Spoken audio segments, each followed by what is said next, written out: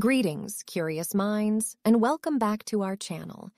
Today, we're embarking on a journey that will challenge our perceptions of history and evolution. Have you ever wondered if an advanced civilization could have existed before humans roamed the Earth? Buckle up as we delve into the intriguing concept of a pre-human advanced civilization. Our planet has been around for over 4.5 billion years, while the Homo sapiens species emerged merely 300,000 years ago. Do we really think that Earth couldn't have been home to someone other than humans over such an extensive period? What recent discoveries in this field will certainly make you question everything you thought you knew? In our history, there are numerous gaps scientists prefer to discuss in general terms. One of such paradoxes is the construction of the pyramids. Researchers insist that people at that time were engaged only in primitive gatherings, but who erected monumental structures like the Pyramid of Chichen Itza, located in Mexico, the tomb of the pharaoh Djoser in Egypt, and the sanctuary of Kokor, situated in Cambodia. The thing is, all of them are built according to the same principle, but at entirely different times. Some similarities between these monuments cast doubt on the entirety of human history. Like the stones in their walls fit so perfectly that not even a human hair can squeeze through the gaps, and all of this without any binding mortar. Walls with a similar construction have been found near the city of Cusco in Peru, as well as in Greece, Japan, and even on Easter Island. Just to remind you, many of these locations are separated by vast oceans. It seems like all these structures were built by one culture, much more advanced than the people of that time. Of course, such a theory may sound like a fantasy now, but could we ever discover traces of an ancient civilization if we didn't even bother to start searching? At least this view is shared by Jason Wright, a leading astronomer at the Pennsylvania State University. Some of the enigmatic phenomena of antiquity are still believed to be the incredible technological achievements of the Indus Valley Civilization. In 1829, amidst the territory of modern-day Pakistan, explorer Charles Masson stumbled upon the ruins of Harappa, a city that would leave even modern architects in awe. Its urban planning was unparalleled, with streets aligned precisely from north to south and east to west. But what was the purpose behind this meticulous layout? The answer lies in the city's advanced water management system. Judging by the findings of archaeologists, many inhabitants of this prehistoric capital had their own pools, constructed with thorough attention to technological features. The ancient builders sealed the bottoms of those pools with resin to ensure they were watertight. Fresh water flowed through specially designed pipes with a sophisticated drainage system, efficiently carrying away wastewater. Meanwhile, other civilizations struggled to build even basic shelters. However, creating such pools without specialized tools would have been impossible. The people of the Indus civilization seemed to know how to handle complex iron tools long before the rest of the world. Most interestingly, scientists indeed managed to base on the findings on an entirely different territory. During excavations near the village of Saqqara, Egypt, archaeologists unearthed the so-called serapeums, enormous granite boxes used for burial ceremonies. Egyptologists claimed that these boxes were made during the 18th dynasty, between the 1550s and 1300 BC. However, during that time, the Egyptians hardly used any metal tools. So how did they manage to create these granite boxes with perfectly straight angles and remarkably smooth and thin walls? Besides, on the walls of some of these boxes, scientists discovered a few mysterious marks and strange grooves. Wait a minute, haven't we seen something similar before? The same grooves are left by modern drills. Could it be that another, more advanced civilization encouraged the development of ancient Egyptian society with complex mechanized equipment? But why do we still know so little about such a progressive culture? Why haven't we found any other substantial evidence that an advanced civilization once existed on Earth? The answer to this question may lie with astrophysicist Adam Frank and climatologist Gavin Schmidt. In 2017, these scientists attempted to envision what would remain of our own civilization if we simply vanished one day. The answer seemed obvious. The immense megacities would continue to stand without humans, perhaps only covered in a thick layer of moss. And if any civilization had constructed something similar before us, we would have undoubtedly discovered it by now. Archaeological excavations would have assisted us, but despite centuries of searching, humans have yet to find prehistoric skyscrapers.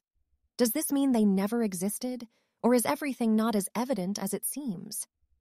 According to Frank and Schmidt, our own cities will disappear from Earth in just 10,000 years, leaving behind randomly scattered massive boulders. This says little about our civilization's development, doesn't it? So it appears that only archaeology can assist us in the search for the most recent evidence. However, as time passes, the traces descend deeper underground and eventually turn to dust. Very little evidence remains even from Neanderthals, who lived only tens of thousands of years ago. But what if someone built an entire society on our planet long before that? You're probably ready to mention plastic. It takes much longer to decompose than organic materials. If there had indeed been an advanced civilization before us, they would have undoubtedly left behind such waste. Yet researcher Alan Weissman claims in his book, The World Without Us, that if humans were to cease all activity right now, a significant portion of our plastic waste would eventually degrade due to ultraviolet radiation and bacteria in just 20,000 years. And if, for instance, a global catastrophe wiped out the individuals who may have resettled in other areas and passed on their knowledge to different cultures, that could be how the ancient Egyptian and Indus civilizations achieved such heights. The problem is further complicated by the fact that today, less than 3% of Earth's surface is inhabited. The previous civilization could have occupied an even smaller area. Even if they left behind waste similar to plastic, it's now even more challenging to find it than locating a single sand grain on an entire beach.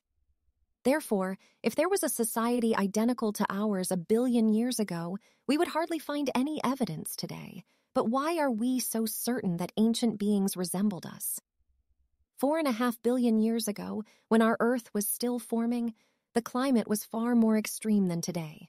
Our planet was constantly bombarded by meteorites and comets, and the atmosphere mainly consisted of water vapor, carbon dioxide, ammonia, and methane. None of the known species would have survived under such harsh conditions, but perhaps they proved an ideal environment for entirely different creatures. Max Bernstein, the head of the Science Mission Directorate at NASA headquarters in Washington, D.C., believes that a civilization in such a climate could very well look like a network of sentient crystals. After all, other beings may lack even the fundamental aspects we understand, such as reproduction or metabolism.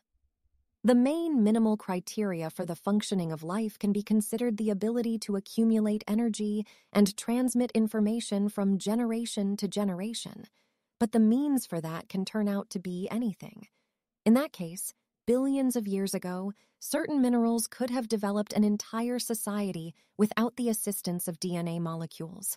When a crystal grows, new atoms, layer by layer, adhere to its surface in a specific sequence, and if a small crystalline sheet breaks off, it retains these properties.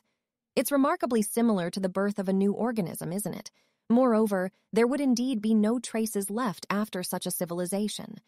So, should we stop searching altogether, or do humans still have a chance to find their prehistoric predecessors? Could an advanced civilization leave absolutely no evidence behind?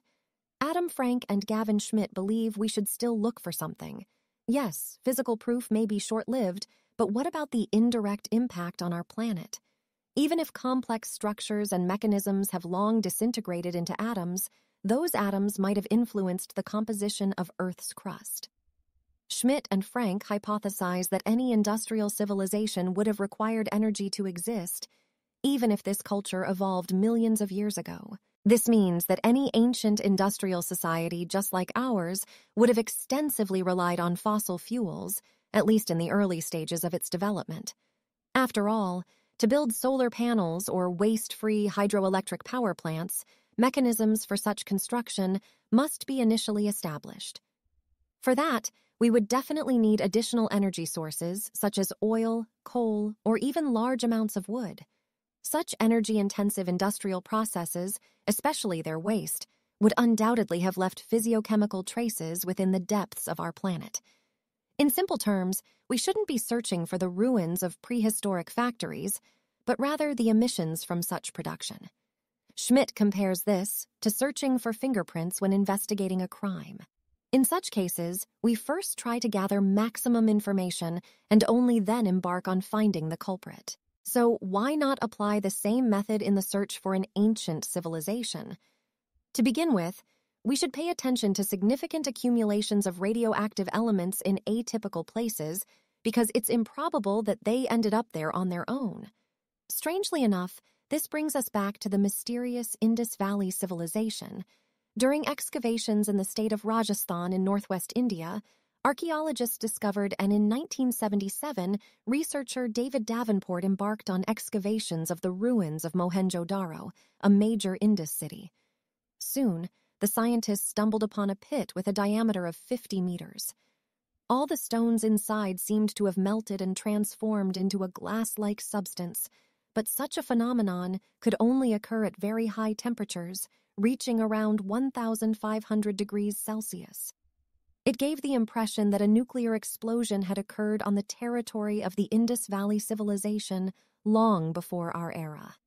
Strangely enough, ancient legends only confirm such daring speculation. The Mahabharata is one of the greatest epic works of Indian literature that holds incredible cultural significance not only in India, but also in many other parts of the world. And within its pages, there are descriptions of a powerful explosion shining as bright as 10,000 suns capable of burning down entire nations. Furthermore, it vividly portrays the aftermath of such a detonation. Survivors losing their nails and hair and the land and food becoming contaminated sounds just like the consequences of a nuclear catastrophe in Hiroshima, doesn't it? But even if the representatives of the Indus Valley civilization were advanced enough to create nuclear weapons as early as the 3rd millennium BC, they were still humans. However, what about pre-human societies? Oddly enough, in the history of our planet, there have been other periods that indirectly indicate intelligent intervention. As we wrap up our journey, one thing is certain. The possibility of an advanced civilization predating humanity is a concept that invites us to think beyond the boundaries of conventional wisdom. Whether it's a hidden chapter of our past or a flight of fancy, the allure of uncovering lost knowledge continues to captivate our imaginations. Thank you for joining us on this thought-provoking expedition. If you enjoyed this video, don't forget to hit that like button, subscribe to our channel, and share your thoughts in the comments below. Until next time, keep exploring, keep questioning, and keep your curiosity alive.